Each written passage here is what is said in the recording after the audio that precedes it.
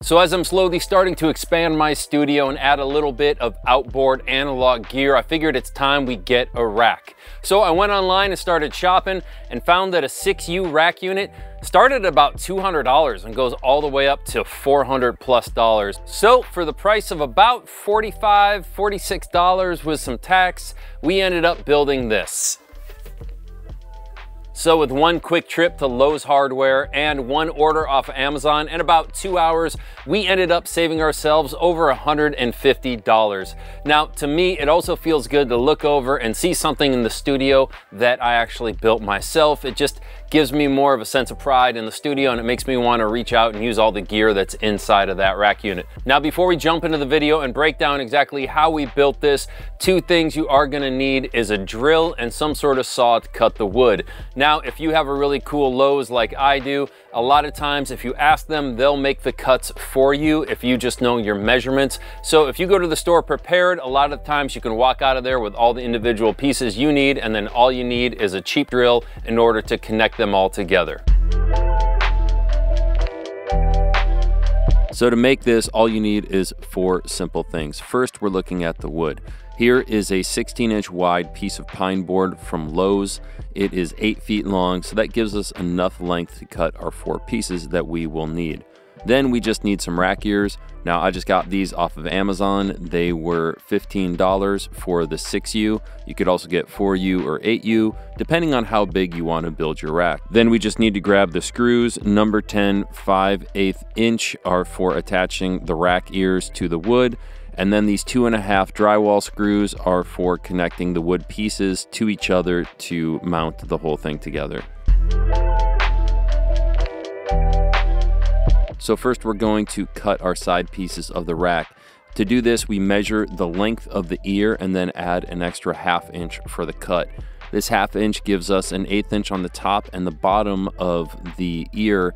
So when we insert all of our hardware into the rack, it has an 1/8 inch gap on the top or the bottom. This allows for a little bit of airflow to keep a little bit of air going over the hardware units to keep them a little bit cooler, because they can tend to heat up when they're inside of a rack. Now, after we measure both of the sides and make our cuts, one thing just to add a little bit of finished feeling to this rack is to go ahead and sand off the edges all the way around each piece.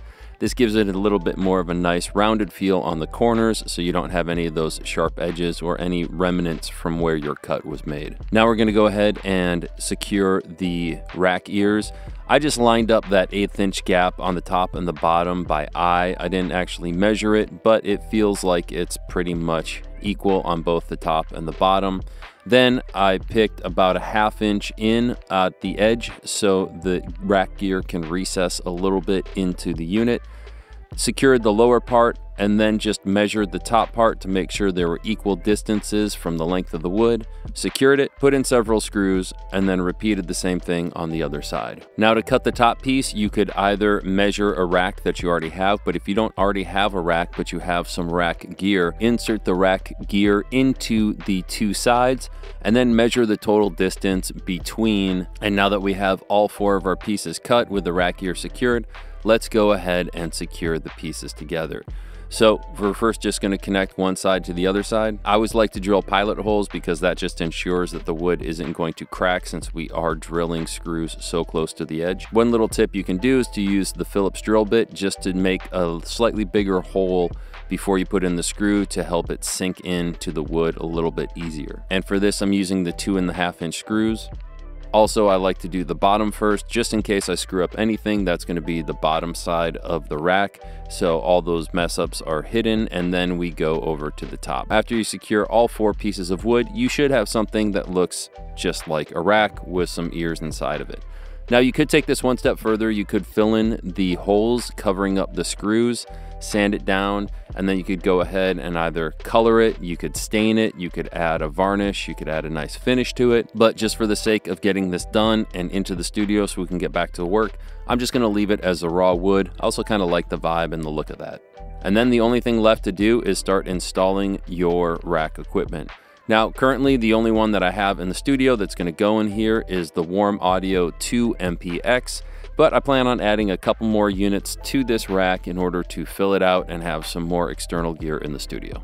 So currently the way I have it set up in my studio, it's still the raw exposed pine wood with the screw heads still being visible, but you could take it so many steps further. You could cover all the screw holes with some wood finish, sand it down.